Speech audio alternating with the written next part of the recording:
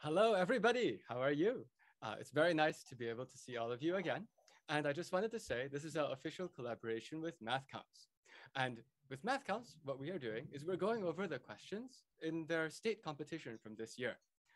If you were with us earlier, we did this on Sunday for some of the questions. And so today we're going to do questions that we didn't talk about on Sunday. Today I'm also joined by another wonderful co-host, Eric Chan. Eric is Hello. Yeah, Hey, that's yes, me. wonderful. Thanks for jumping in, Eric, because that's the way that it makes the video switch across. So Eric is going to be our co-host for tonight. We were originally going to have Vivian, but unfortunately Vivian has jet lag right now. She just came back from Europe. But regardless, really great to have Eric. Eric, like me, is from a state that starts with a W. Can you guess which it is? There are only 4 choices. But oh yes, people are typing. This is awesome. So we see questions. I see people typing all kinds of things. But you're only guessing Wisconsin and Wyoming and West Virginia. Come on. No one has guessed the correct state yet. Oh, here we go. Here we go. Here we go. Washington. Washington. Oh, that's right. Washington State. It's also Washington D.C., but it's Washington State. So Eric was one of the top 4 in Washington State when he did the state competition, and so we're very happy to have him here. Now, the way that we're going to run this show is that we're going to go over some of the questions, and let's see. I guess I need to go and start switching to a question so I can start talking about this. The answer is 4. Well, actually, that's just because that's a question from last time as we were talking. But in order to do this, I'm going to go ahead and jump ahead to a question that we have not done, that we did not do last time. So here we go. There were a bunch of questions that we had discussed last time. I'm just going ahead.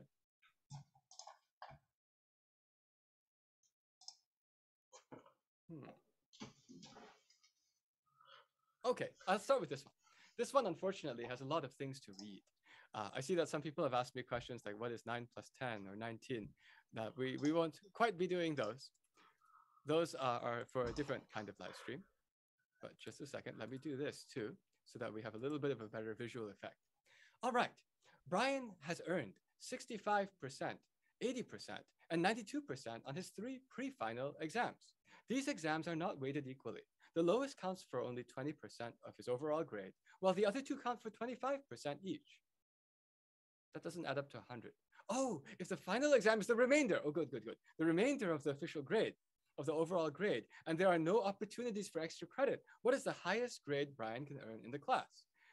All right. Well, I guess what that means is we're just going to say, let's suppose that Brian got a perfect score on the very last exam. And the way that you calculate these weighted averages is you say, well, for 20% of the overall grade, I'm trying to think now, do I want to use decimals or fractions? I prefer fractions. So for 20%, which is 1/5 of the overall grade, that's what, oh, whoa, they're not weighted equally. The lowest counts for only 20%. So the lowest is the 65%. Okay, plus, and then the other 2 count for a quarter each, 25% each. 1/4 of 80% plus 1/4 of 92%. Oh, and then there's the rest. You could get 100 on the rest. Well, what's the rest? I have 1/5 and 1/2. I'm going to do some scratch work. If I take 1/5 plus 1/2, so far that is over 10, 2/10 plus 5/10, which is 7/10. So that means there's 3/10 left. So plus 3/10 of 100%. I'll just write it out here, even though it's going to be easy to multiply out and write a normal number. That's what I've got so far. And now I just need to add all of this together. Let's see. So the good news is I actually see that I can divide. The divisions are going to be nice. So this is going to be 13% plus 20% plus quarter of 92. 4 times 2 is 8, 4 times 3 is 12, and then I have a 30% here. And now is the hardest part. We have to add all these numbers together. Well, 13 and 20 is 33, 56, 86? Eric, does this look okay? Should be. Let's see. I see somebody else also doesn't know addition. That makes 2 of us. Great! I survived. Eric, it's yeah. That's great. Okay. Let's see. I don't think we actually did 13 last time. So I guess we could go back to that one then. Oh yeah, it's going to be safe to just go forward. And then at some point we'll like halfway through or maybe a third of the way through, we'll just like go backwards from the top questions. Yeah, that's a good idea. So Oh, I see absolute value is my least favorite type of equation. If the absolute value of 2x minus 1 is equal to the absolute value of x minus 2, what is the sum of all possible values of x? Now, the thing with absolute values is, if you have one absolute value, that's pretty easy to deal with. If you have multiple, then just using casework is going to be a huge mess. So what I like to do when I see these short problems is make a little graph here. So my graph, beautifully drawn coordinate axis. And then this condition of these two graphs being equal to each other simply implies that the intersections of the two individual graphs, y equals 2x minus 1 and y equals x minus 2. I have two graphs, and maybe I should change my colors for these. Give me a second. So one of these graphs is the other graph here. And so if I get rid of the problem now, because we don't need it anymore, whenever these two expressions are equal is when their y coordinates are going to be equal, and that's going to be equivalent to a to an intersection. Let me change the color of my coordinate axis because it's kind of hard to see sometimes. Let me fix that real quick.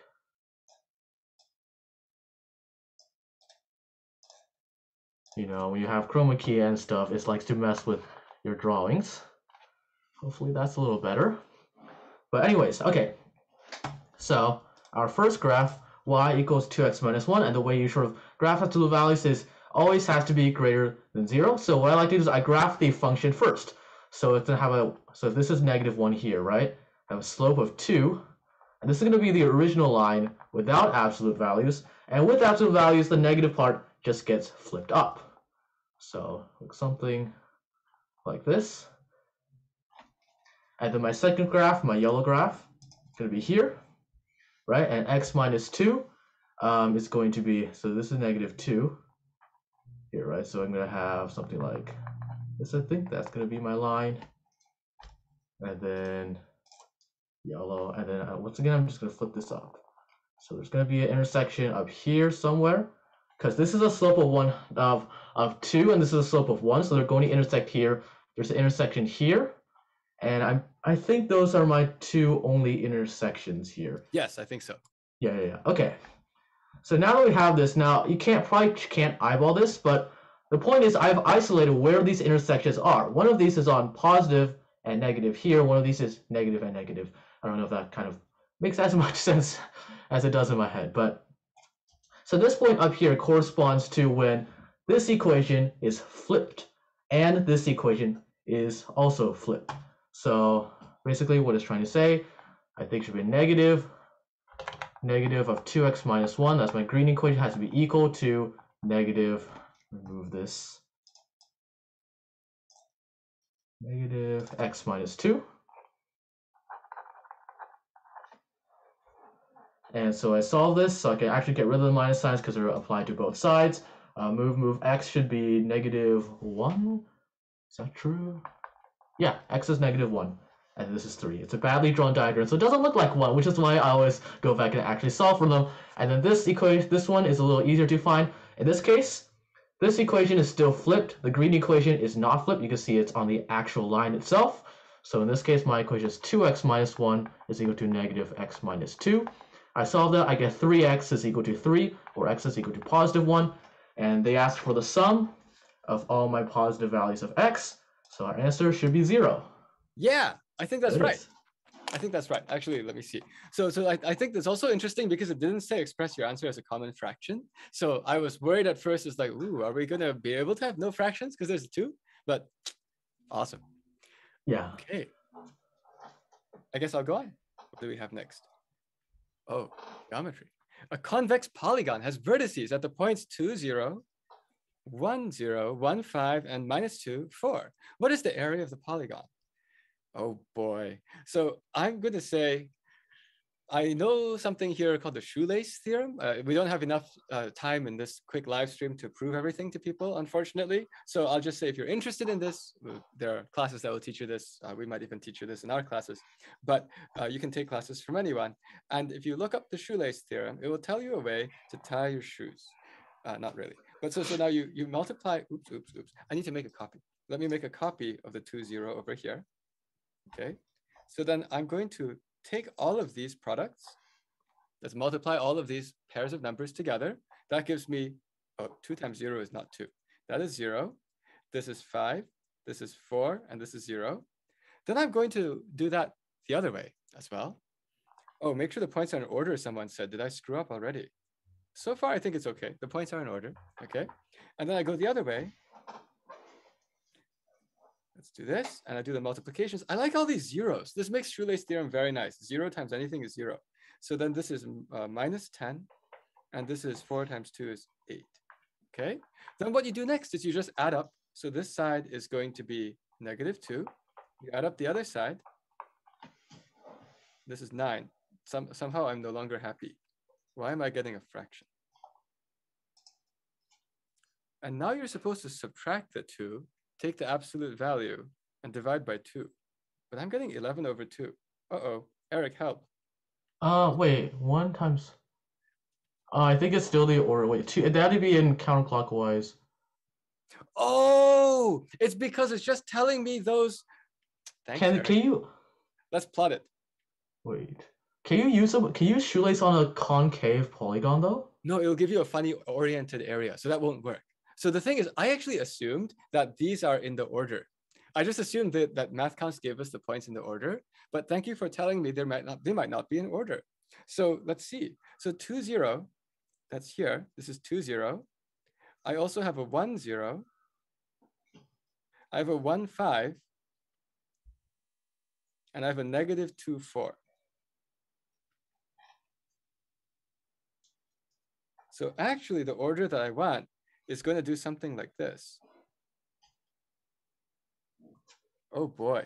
So it actually goes from 2, 0, which is this one here. 2, 0 is followed by 1, 0. Okay. But that's not followed by 1, 5. That's followed by negative 2, 4. And then it's followed by 1, 5. So in that case, let's do this and fix it. And by the way, you can see what I just did here. As I was trying to error check my work, I was like, MathCounts didn't say to find a common fraction. So if it doesn't say common fraction, then it's going to be a whole number. So now let's do this again. We had 2, 0, 1, 0, negative 2, 4, and then the 1, 5. Wow, this is tricky. Then the 2, 0. Okay, now let's tie shoes. So this thing gives me a 0. This thing gives me a 4. This thing gives me a negative 10. And this will give me a 0. I'll add these together and get minus 6. Let me go the other way. So this gives me a 0. This gives me a 0. This gives me a 4. And this gives me a 10. That adds up to 14. Now I subtract the 2. 14 minus negative 6. That gives me, I'll take an absolute value and divide by 2. But that gives me 20 over 2. I think I get 10. 10? Yeah, that's what I got too. Yeah. It sounds like you did it a different way then. Yeah, with the correct diagram on my screen this time, because I may not have read 4 as negative 4. But yeah, I split those into 2 triangles. Obviously, if you don't know shoelace theorem, this will probably be your fastest way to do it. Shoelace theorem also works wonderfully as well, especially if you have zeros, like Professor Loh has mentioned. The answer is 10, I think. So cool. Well, you're next. All right, let's see what I have. Well, again, we have not seen these problems before, as we shouldn't have, but okay. Let x is greater than 0, y greater than 0. Suppose that, okay, it's on my screen. Suppose that xy squared is equal to 6, and x squared y to the 6th power is 72. What is the value of xy? Oh, this is interesting. Okay. All right, now, there's a trick we can use to get rid of all the multiplying and powers in this equation. And in fact, it's actually something that historically, like by historical, I mean 4,000 years ago, people were using. And when you do big multiplications, I mean, even up to before we had like calculators and stuff, what they would do is they use logarithms, right? And the neat thing about logarithms is that, let me draw here, the log of AB, right, is equal to log A plus log B, no matter what base you're in, right? Hopefully people don't know this theorem. The important part is it lets us split multiplication into addition. So basically what they'll do is you have 2 big numbers, 1, 2, 3, 4 times 5, 6, 7, 8. You will look up the tables. Like they have huge tables of logarithms. You find the log of 1, 2, 3, 4, log of 5, 6, 7, 8. Add them, that's easy, and then convert back, right? Anyway, what we're doing with this problem is I see all this multiplication. I could work with the multiplication, but I find it kind of a pain. So we're just going to take the log of both of these equations here, right? So my first equation becomes, and you'll see that the base of my logarithm won't actually matter when I'm going to convert it back. So I'm just going to use log base 10 because I don't like writing little numbers down here. And we have my second equation. So now I can work with these and I can split them basically. So let me work with this. So my first equation becomes log x plus 2 times log y, so log 6. I'm writing on my slides a little bit, hang on. It's overcomplicated, but the point I'm just trying to say is that you could still do this with the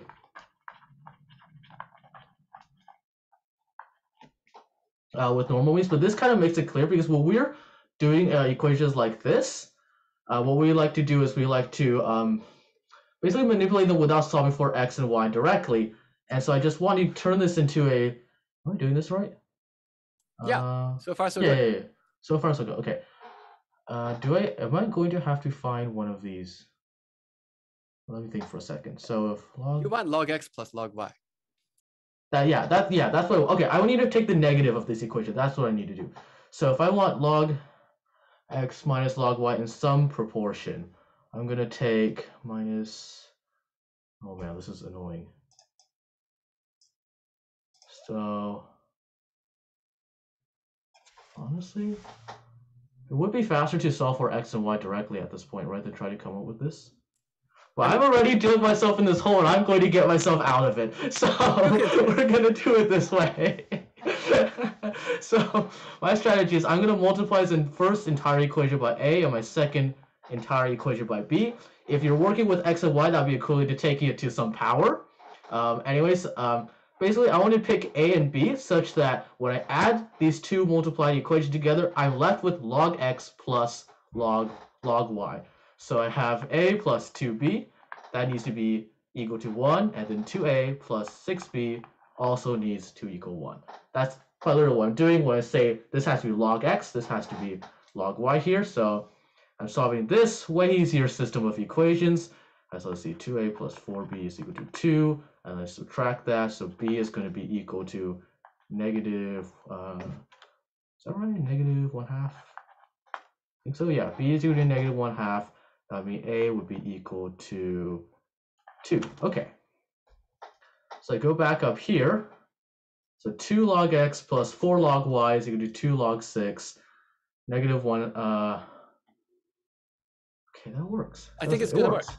It's going to work. Okay. We believe here. Okay, so let's. Can I erase this? I want to see what's the best way to deal with this space. Okay, I'm going to get rid of all this down here. I'm going to keep a and b. It's going to work, trust me on this.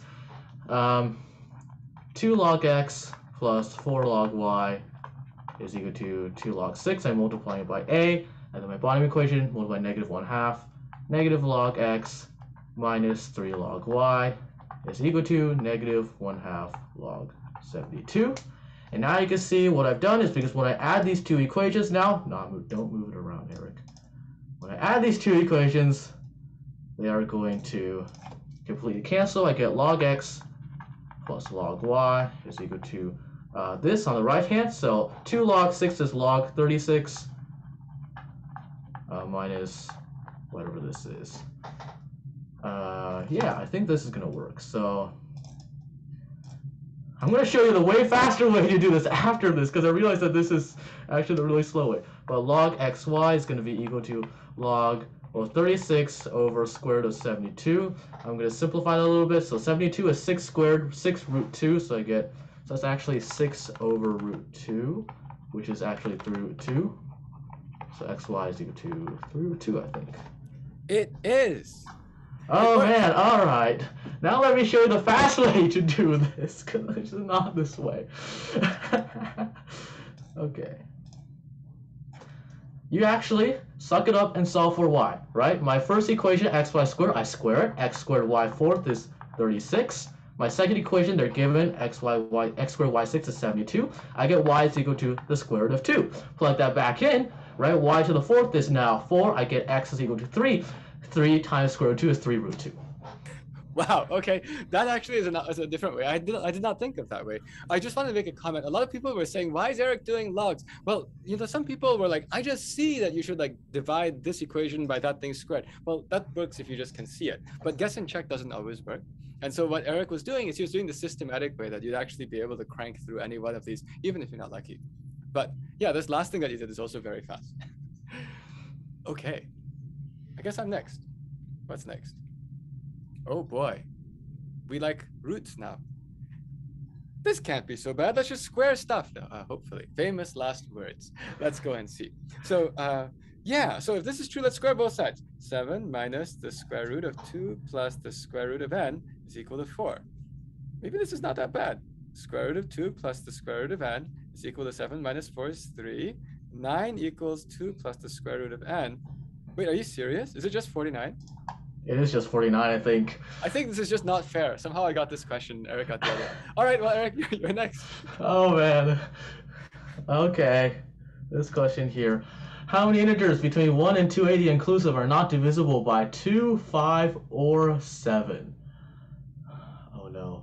Okay, what's the fastest way to do this? So this is, we're going to use pi, not the PI the PIE pi, principle of inclusion and exclusion. So to help visualize this better, I'm going to draw a quick diagram here. So my big box here, so this is probably a Venn diagram. You guys have all seen this before, hopefully, if you're at State Math Counts. This big box represents all numbers between 1 and 280. This circle represents all numbers divisible by 2. This circle represents all numbers divided by 5.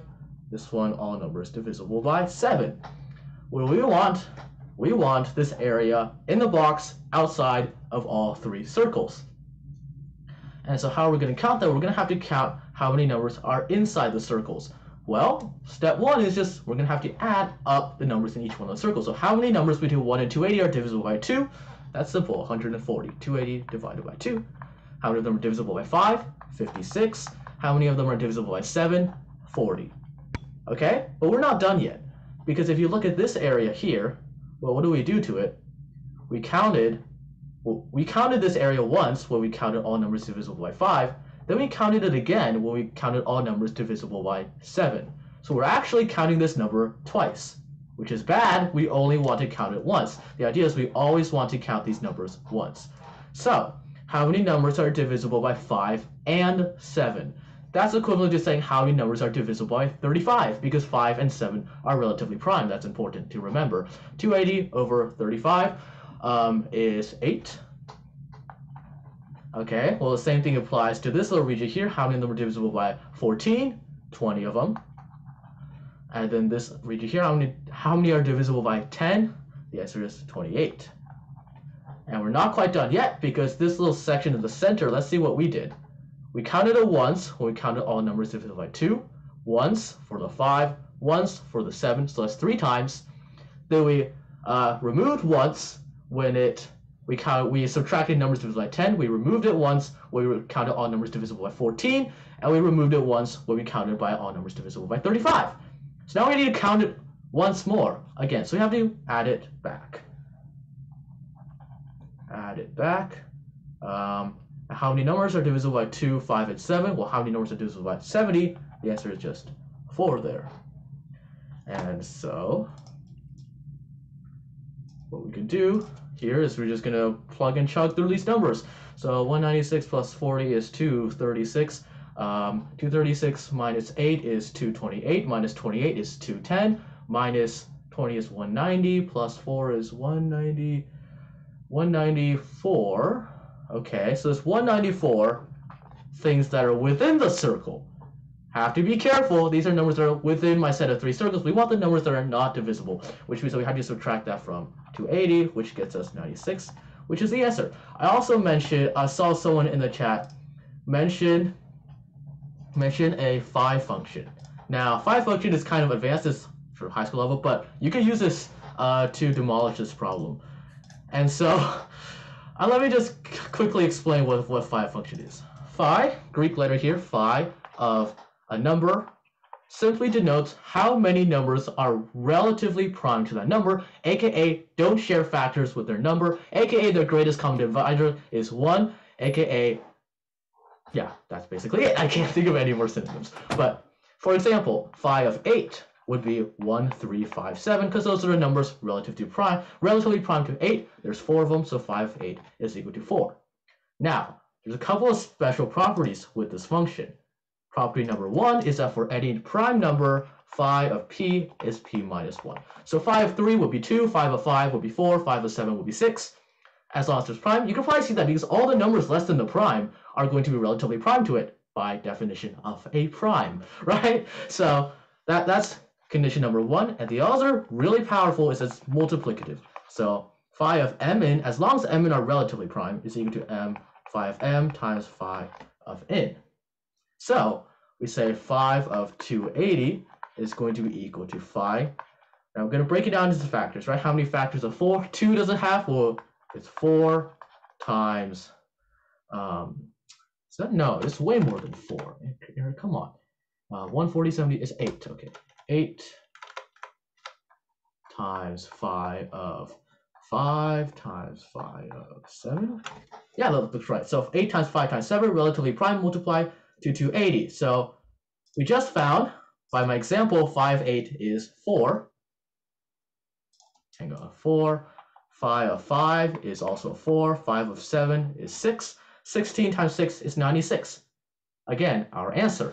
Have to be careful when using this though, because if it's asked not divisible by 2, 3, or 5, you can't use this anymore because 3 is not a factor of 280. This only works in this very special circumstance because 2, 5, and 7 embody all of the prime divisors of 280. That's why we could use this special trick in this particular problem.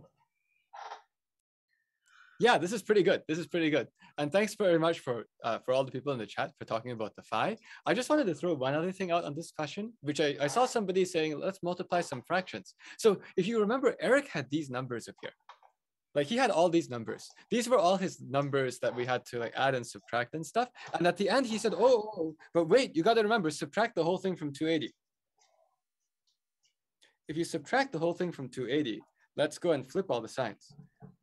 I'm just saying like the answer to the whole question is this. I'm flipping all the signs. Oh, I know how to flip a minus sign to a plus sign. You just do that. Okay. Oh, now I know how to flip a plus sign to a minus sign too. Anyway. All right. So now I have this. So this is the answer to the whole question. But actually, this factors 280 times 1 over 1 minus 1 over 2, 1 over 1 minus 1 over 5, 1 over 1 minus 1 over 7. Actually, what you're seeing here is this is related to the proof of the Chinese remainder theorem. And this is also related to the PIE, principle of inclusion exclusion. That's actually how you go about getting the Chinese remainder theorem in this case. And it's also related to the phi function, because it turns out that in this particular problem, this is what you're trying to do. You're trying to find a number of numbers less than the 280, which are relatively prime to it. But if you write this out, that is the product that you saw some other people write. And actually, now you can see there are certain cases in which this always works. Remember when Eric was saying you got to be careful when you use the phi function? Like over here, we were lucky. The 2, 5, and 7 are the only prime factors of 280. But in what we wrote here, actually what's going on is that there are no rounding downs. And actually, in actuality, when you do these kinds of problems, you have to be like, how many things are multiples of like 10 up until 273? You have to round down.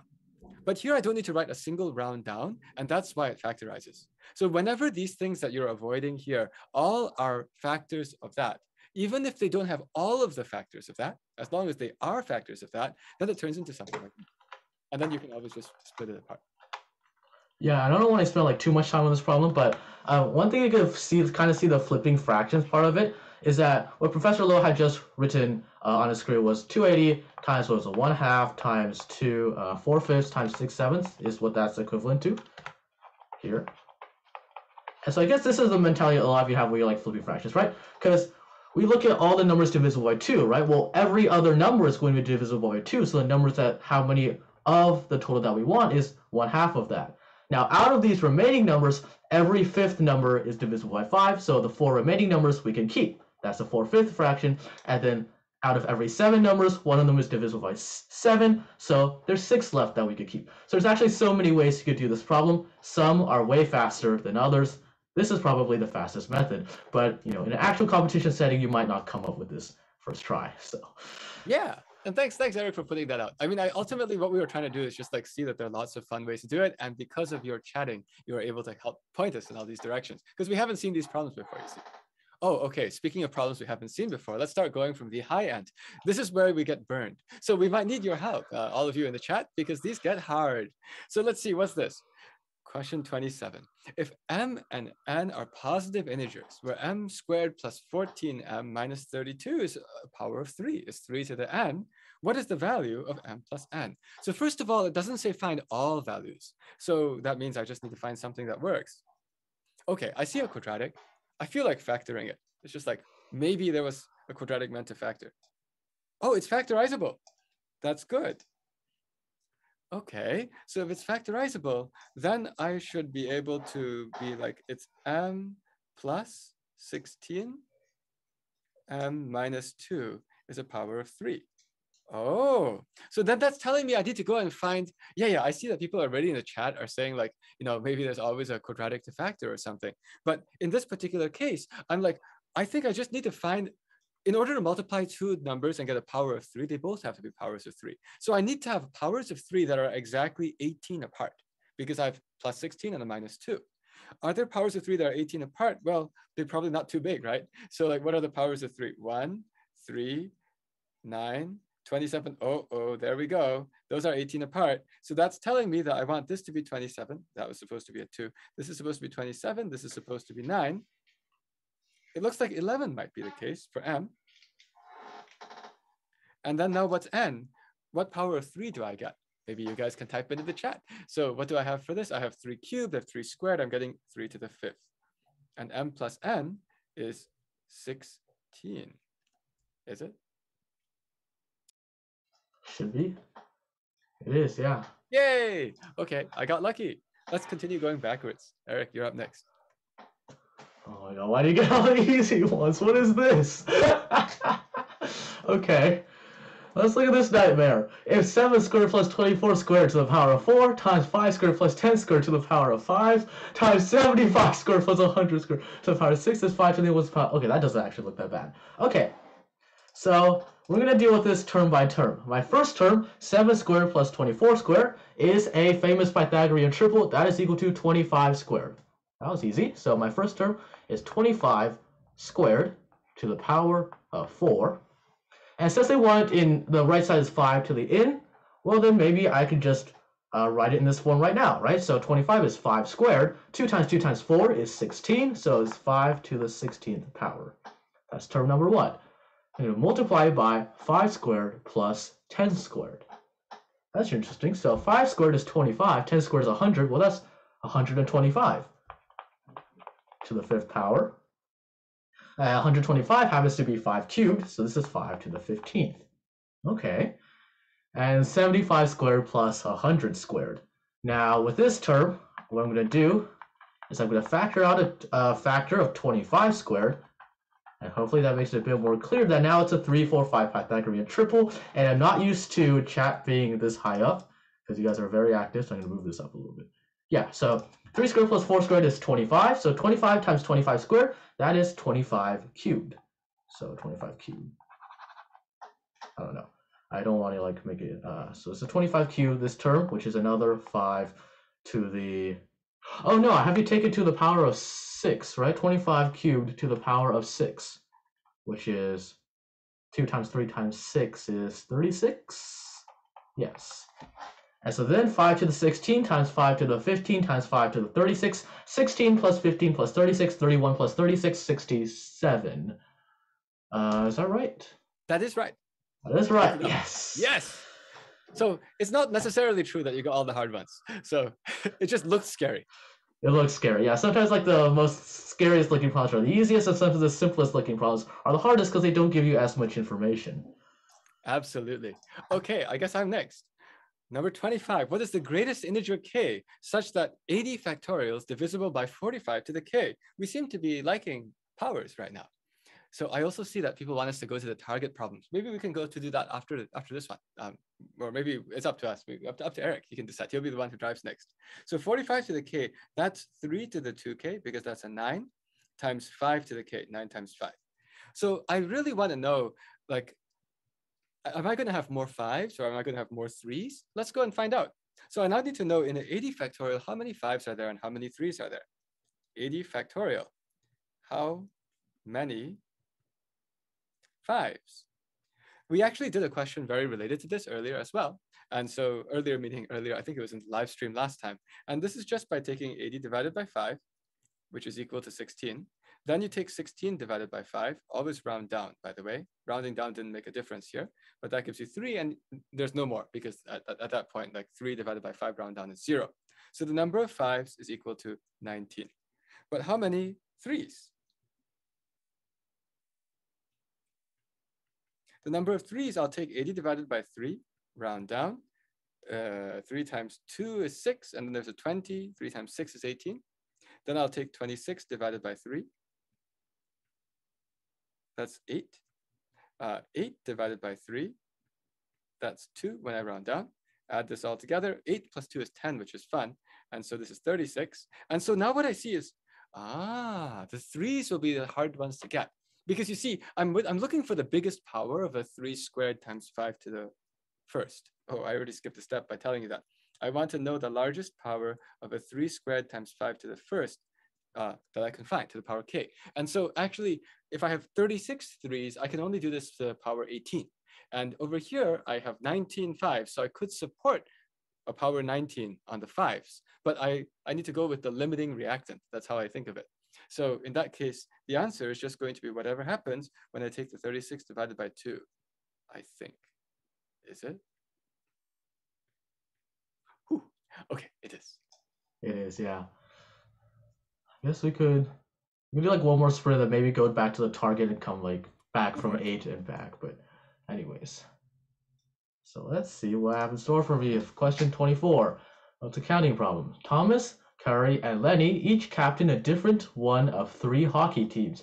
Each captain would choose 4 players from a pool of 12 players, with each player chosen for only one team.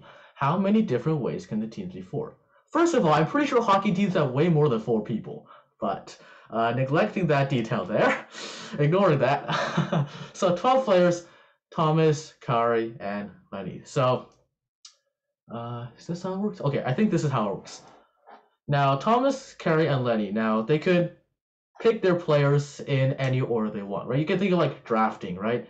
But the idea is it doesn't really matter what order the players are picked in, because we're only counting how many groups are going to be formed at the end of it. It doesn't matter if A gets picked by Thomas and then B gets picked by Carrie, or B gets picked by Carrie and A gets picked by Thomas. They're the same group, right? So let's just assume Thomas gets to pick all 4 of his people first. Now that's a huge advantage, but it doesn't matter because we're only counting how many ways you can actually do that. So he chooses 4 people out of 12 people. And so hopefully if you're in state math counts, you're familiar with this notation. 12, choose 4. So I'm choosing 4 things. I shouldn't call people things. 4 people out of a group of 12 people. And then Carrie, I don't know how to pronounce her name. She steps forward. She chooses her 4 people. And so she's choosing 4 people out of 8 people. And then Lenny has to choose 4 people out of 4 people. Very difficult decision to make. So he's going to choose 4 from 4. This term is just 1. We all know that, right? He's just left with whatever's left. So we can ignore that, but we'll just write 1. 12 choose 4. Now the formula is 12 factorial over 8 factorial and 4 factorial. If you don't know this formula, let me get rid of the slides. There's several ways to go to it. The idea is that it's going to be 12 times 11 times 10 times 9 ways to pick 4 people. But then, since the 4 people can be arranged however any way you want, you're going to have to divide by 4 factorial. And the 12 times 11 times 10 times 9 is just 12 factorial over 8 factorial, like that. Anyway, that's the quick rundown of the formula. So this is basically what we're trying to find. Is there a shortcut? I guess there is some shortcut. I can cancel this out. Do I want to cancel that out? I'm not sure if I want to cancel that out. because it's going to cancel with the 12 factorial. I think no matter how you do it at this point, it's going to work. Yeah, it's going to be a huge number though, I can tell. Okay, let's do it this way because I already went down this rabbit hole. So I'm going to expand 12 factorial.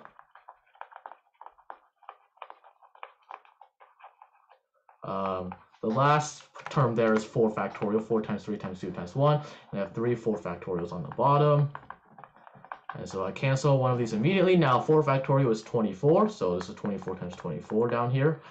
We could cancel out a factor of 12. I could cancel out a factor of 8, and then I could cancel out a factor of 6. Okay, cool. Ah, just dropped my pen. All right, so what am I left with? Well, I am left with 11 times 10 times 9 times 7 times 5. Oh no, they don't give you a calculator on the sprint rounds, do they? So I guess we're gonna have to find this ourselves. Now, I do see a quick way we could do this. 9 times 11 is 99, so this term here is 999, so I'm gonna move the 10 out because that's the easiest to deal with. 99 times 7 times 5, which is gonna be equal to 35 times 99, right? Which is equivalent to 3,500 minus 35, which would be 3,465. And then I just have to tack on a 0 because I multiply by 10. That's my final answer there. Yay, that's right. Wow. Okay, I didn't make a calculation error. That means that I now have to jump ahead and do the problems that actually use a calculator. Actually, for me, that's the least fun thing. I actually don't have a very good calculator here. So let's see. Oops, I fell off. Let's see what happens. I just went to my face here because I don't want to show all these like random questions as I'm scrolling forward. But I'm going to go to target number. Oh, let's make it fair. I'll do target number 2. Okay, because otherwise it's like I always throw the hard questions to Eric. So let's do this. I'll do target number 2. And in case you haven't done the math counts before, why I said it's the harder question, the second question is the harder one. And actually, Eric, you can feel free to skip ahead through the questions whenever it's your turn too, if you are bored of doing it. Yeah, I know. Okay. What do we have? So ABCD is a square. Side length is 2 centimeters. E is the midpoint of CD. Whenever I see something like that, I immediately go label 1 and 1. It's just like, so I don't forget and don't make a mistake. All right. BF is perpendicular to AE. How nice. What is the area of ECBF? Let me highlight that. ECBF. Oh, that thing. Okay. So if I need to know this area, how would I do this? Oh, I could subtract out some areas and use some similar triangles. That's actually what I'm going to do here. Okay, so it's a square. So I happen to have that, and this might not be the most efficient. Maybe Eric has a better way, but I'm just going to be like, that's 2, that's 2. But remember I said something about similar triangles. So I'm like, I know how to find the area of that triangle. That's easy. Half base times height. Okay, that area is easy. But what's the area of this triangle here? Well, I said there's something about similar triangles. So you see, if I mark this angle here, this angle is exactly the same as that angle. Does anyone know why? There's actually multiple reasons why that's true. Why are those two both pink? So those are the same for 2 reasons. One is you could think of them as parallel lines. Yeah, thanks. I see somebody, Stephen Chow, said that. Parallel lines, and then this goes as a transversal. There's another way. It's that actually both of these are complementary to the same other angle. And that one I'm going to mark with yellow. Oh, look at that. I now have 2 triangles which have 2 pairs of corresponding congruent angles. So at that point, what that means is that these are similar triangles. So this piece is similar to that piece. This is a 2. This thing here is a root 5 because it's a 1, 2, root 5 triangle. Okay, so let me write that down. So I have that AE is equal to the square root of 5. And then somehow I've got this guy, which is only a 2. Actually, what that means is that this entire triangle right here is a scaled down version of that big one, scaled down by a factor of 2 over root 5. I mean, scaled by a factor of 2 over root 5. So I'm just going to note that right here. This triangle is scaled ADE by a factor of 2 over root 5. But now that's very interesting. Does anyone know what happens to the area if I scale each side by something? If each side scales by 2 over root 5, how does the area scale? It's nice. The area scales by the square of that. So the area is going to scale by 4 over 5. Yes, thanks. So thanks, Samuel, for pointing that out. So the area is the side is scaling by the side squared. So that means that the area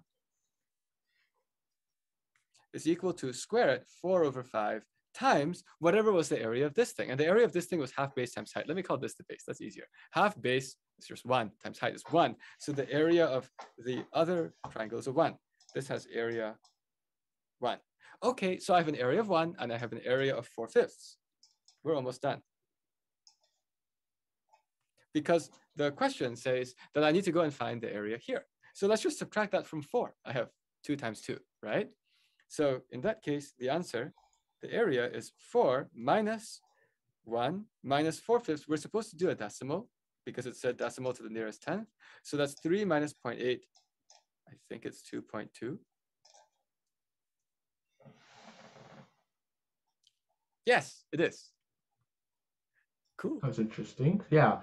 I saw someone in the chat say they tried to core bash this problem, core bash and core inner bash. It's not actually that bad, I think. It's the main trick is if you're going to use shoelace, like Professor Loh said at like the beginning of this class, right? Shoelace works best when you have a lot of zeros. So what I actually do with here is I set B as my origin, so B and C are now both 0. Then I find the coordinates of E, easy, F, moderately difficult, and then you can actually solve from there. And I think that gets you the same answer, I think. But yeah, that's about that. Let's go back to target number 1 then. So wow, that's a lot of text again. Stack of 10 cards on each nth card in consecutive letters, starting with the nth letter of the alphabet, are printed. For example, on the first card, the letter A is printed. Okay, it's not that hard, right? Because I'm going to have A, then B, C, then C, D, E, then D, E, F, G. That's 1. E, F, G, something, something. F, something, something. And then the 10th card, we have to, yeah, it's not going to loop back around or anything. So our answer is just, it's that sure easy? it's not gonna loop around? The 10th card, like how many is it? The 10th card is going to start on the 10th letter, which means it's going to go to the 19th letter. Oh, yeah. Wait, that's it. That's it? There's no way. Okay. Yeah, you did it. This is, I guess it's number 1. Oh, yeah, that's funny. Good for you. See, I was like, it's got to be harder than that. I misunderstood the question. I thought it just kept looping around. So I was like, that's what I thought too. Yeah, yeah. Until they give us the examples. Okay, sounds good. Okay, I guess I'm next. I'll go question 3. Oh wait, we're running out of time. So let's do this. I'm gonna I'll jump all the way to the end. I'll jump to 7. Let me jump to 7, and then Eric can choose whether he wants to go to 6 or 8, or something. So here we go to 7. All right. The figure shows the responses for A, B, and C on a true-false quiz, where T and F represent a response of true and false, respectively. It is known that A and B each got exactly 7 questions correct. How many questions did C answer correctly? Wait, what? So it's known that A and B, oh wow, this is neat. Okay, so A and B each got exactly 7 right. And then how many are okay. So now let's see. Oh, you can see I'm staring down at this because I'm like, that's where all of my display is. So in some cases, they have disagreements. I'm just going to start there. I'm going to go to the next screen because it says the table is represented on the next screen, and it says A and B got exactly 7 right. There are certain situations in which A and B gave different answers. If they gave different answers, exactly one of them is right. Is that going to help me? I think so. So exactly 7 questions are correct. So there are exactly 14 questions correct in total. This might not be the most efficient way. You're just watching me think out loud. So in total, A and B got 14 questions right. And so I just made that these things are opposite. And all of the ones that are opposite, there's exactly 1. Okay, so now between the next ones, oh yeah, maybe this will do it. This is still not that nice. Okay, so right. So between the other ones, I'm going to have 12 questions, right? And they all come in pairs. They both agreed. So in the rest of them, I guess what I'll say is that in the rest are 2, 4, 5, 6, 7, and 8. They got 12 right. And since they agree on everything, that means that 6 are right.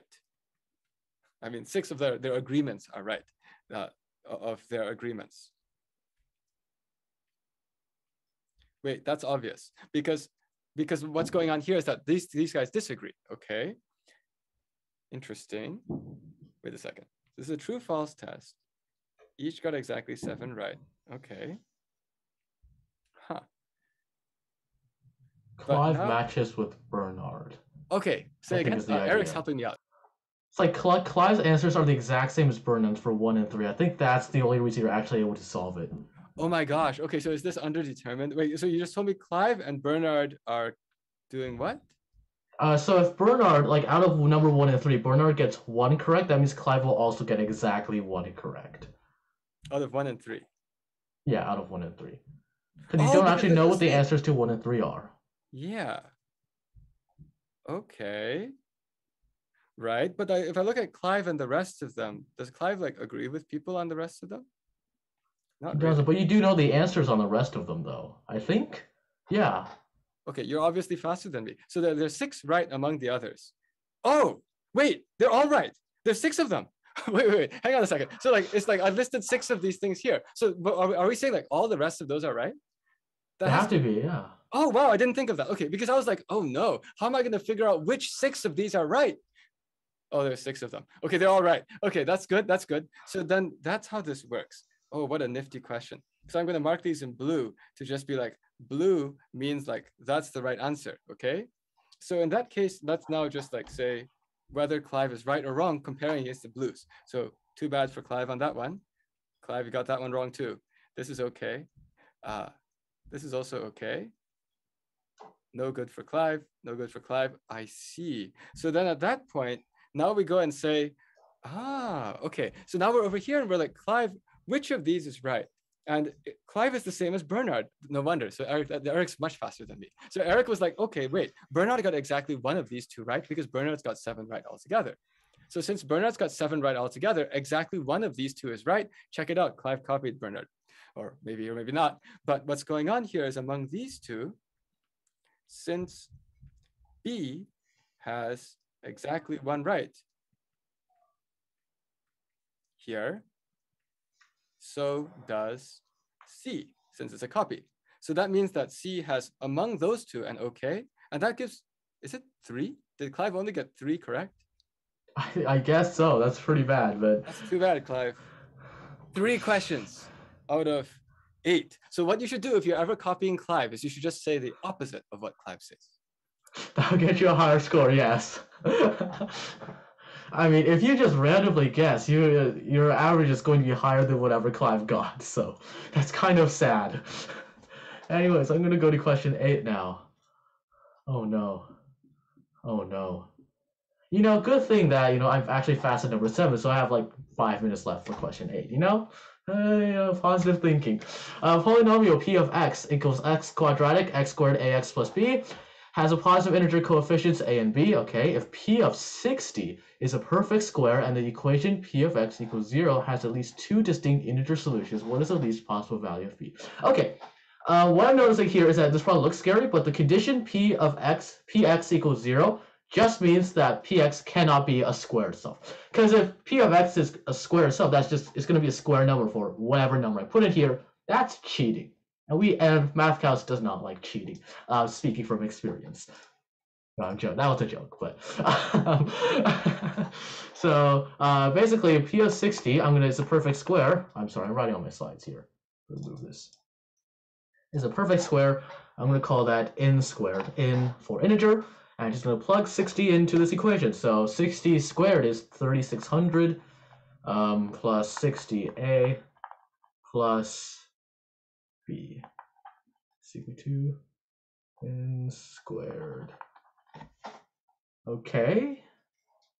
Oh, I see how I have to do this. Well, if a and b have to be positive, that means that n squared has to be greater than 3600, which is 60 squared. I might want to write this back down.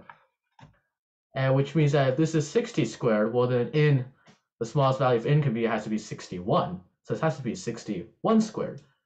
And so now what I have is 60 squared plus 60a plus b. Is b just going to be equal to 1 then? Wait, let's see. It's equal to 61 squared. Wait, can I do that? I think I could do that. It's kind of covering the question, I'm sorry, but 60a plus b is going to be 61 squared minus 60 squared, and difference of squares, that's going to be equal to 121 times 1, but we don't care about the 1. That means that if I want the smallest possible value of b, well, then this probably actually just turns into finding the remainder of 121 when divided by 60, which means b is equal to 1?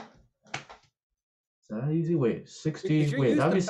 Did you use the oh, wait, oh no, we have to... oh no, because p of x has to have two distinct solutions. And what I just did was I got a equals 2 and b equals 1, and x squared plus 2x plus 1 is equal to x plus 1 squared. That's bad, that's not allowed, that's cheating. So now we actually have to go back and revise this plan. Now, I could make a equals 1 and b equals 61, but there's two problems with that. One, that doesn't actually give me two integer solutions, and the other thing is that b is going to be massive. Am I doing this the right way? I might actually want to factor this first. I think I do want to factor this first. I actually, because I could keep plugging in, like, maybe this could be 62 squared, 63 squared, but I have no guarantee that what I'm going to get out of here is going to be a working solution within my time frame of 5 minutes that I used 3 minutes of already. Right, and also, I mean, I'm not sure how to do this yet either, but I'm looking at it and I'm like, but it's not clear that you want the perfect square to be as close as you can to 60 squared, because like you want the b to be small, but you could like have a big a and a small b. Which is why I think we have to factor this actually.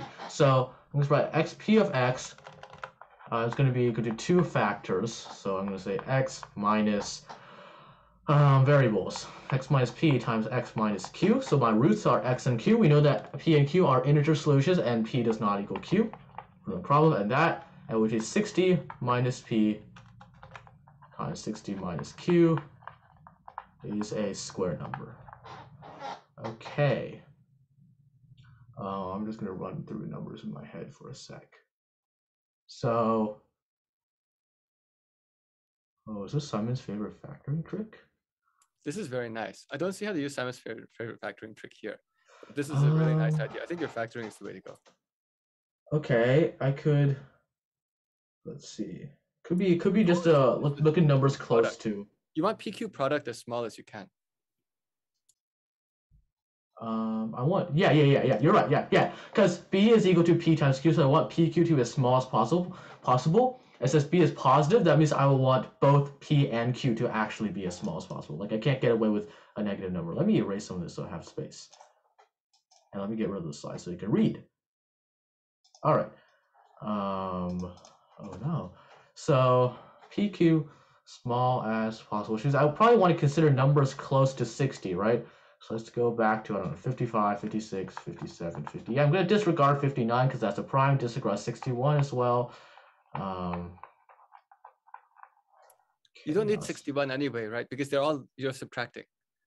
Are you just like trying to find two numbers which are close to 60 that multiply together to a perfect square? Yeah, they have to actually be on the same side of 60 because PQ has to be positive. I don't know if that makes sense. Same side as me, either both P and Q are positive or both P and Q are negative. Ooh, you're right. I missed that. Because B has to be positive. Okay. Wait. So this left-hand side. So we look at. Oh, is this difference of squares? Oh, by the way, we'll know which side because it says A is also a positive integer. Oh, you're right. Yeah. If A is a positive integer, that means both P and Q have to be negative. Yes. Yes. So it has to be actually 60 plus P, 60 plus Q. You're right. So actually, we're going to disregard all the left side of this equation. Cool. Okay, that helps a little. So if I have a... All right, I don't think I can guess this out of thin air. I'm going to try to do this somewhat systematically. So I'm going to expand this first.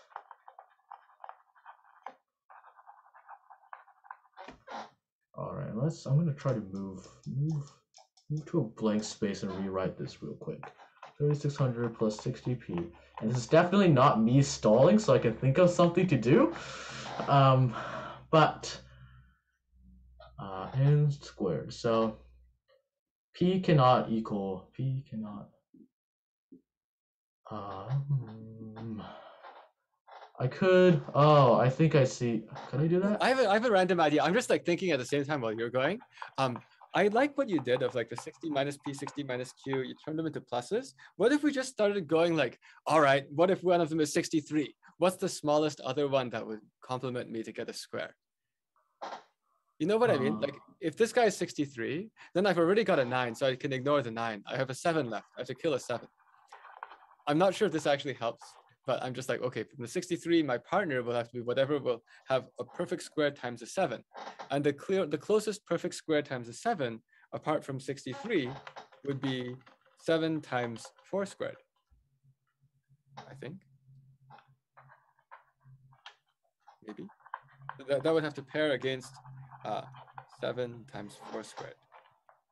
And that's going to give you something really big, because that q will be really big. This was 126, 112, I think.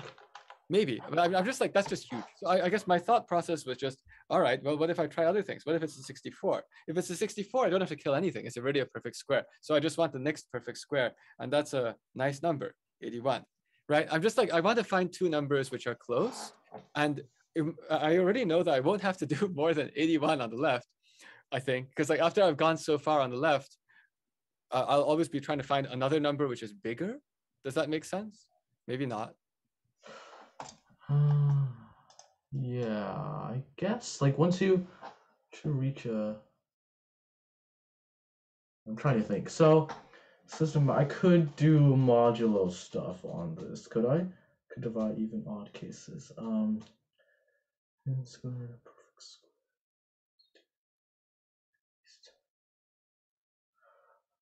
61 times.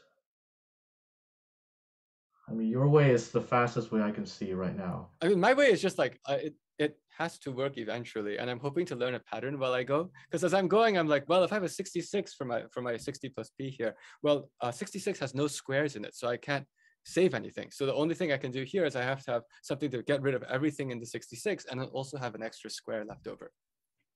So it's making me realize that we care most about the numbers that have squares in them. So like 67 is prime. You threw that away also.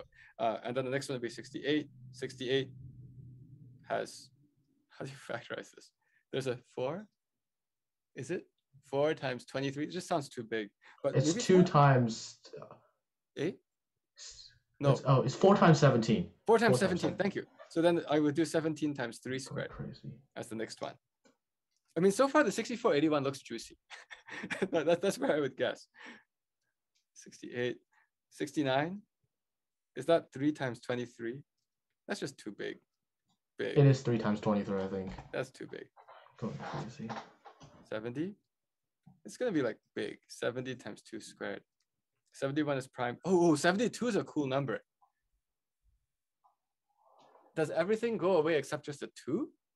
I think so.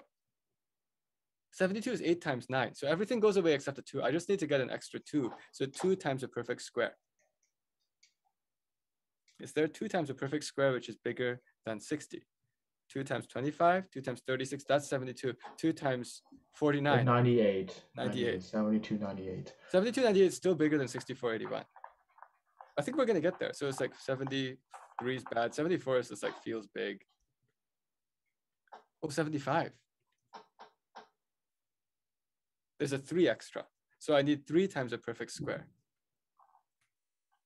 I guess that would be 3 times 6 squared. That's big. I'm just going to say it's 64. I think it's 64 and 81. I don't know. 21 and 38. I don't like that because there's no systematic way, but it's also the only way I can think of right now. What is that? Makes 24, right? No, wait, 4 and 21, that makes 25. As p plus q. P times, well, they want p times q. We want p times q. So it's 4 times 21. 84. And then 12 times 38 is way bigger than that. Because all the other ones feel like you're just getting too far out. I actually think this is probably the systematic list, in the sense that if I kept going, if you notice what I'm always doing, I'm listing like the smaller one and then the next one. And so actually, as soon as I got to 81, I would be already stuck with an 81 and something beyond. And I'm just like, there's not going to be another nice number between 75 and 81 anyway. Maybe 80, but like that won't be good. I can't possibly expect an 80 and some other number to do better than 64 and 81. It's too close already. Yeah, especially because you're finding p times q, right? So like the difference between a 4 here, factor of 4 here, and a factor of 5 here is huge. So that Oh, I means didn't going think about it that way. so you're actually your only viable values, like for one term at least, has to be close to 60. Because two terms that are relatively Yeah. far apart is going to be way bigger. Oh, wow. I didn't think about that at all. You're totally right. Because like once you have the 64, it's like, it's only 4. Thank goodness. And everything else is like massive. So can we guess 84? I mean, we're out of time. That's the only way. Let's do a review. Yay! Okay. Awesome. With that, I want to say thank you to everyone who came today. Eric, thanks for working with me. We managed to actually get him. Yeah, I'm gonna go home and try and keep thinking about this problem. Yeah, what That's a nightmare. Fantastic. Okay. Well, with that, let's thank everyone. Thank you, everyone, for being here. Thank you, MathCounts, for the collaboration. You always make very interesting questions. Real pleasure to work with you. I hope that all of you who came here had some fun too. But with that, we're going to call it a wrap. It's going to be that's a wrap for the state MathCounts competition. Do we dare to do a live stream of the national competition? We'll see. We can talk to MathCounts about that. But have a good night, everyone.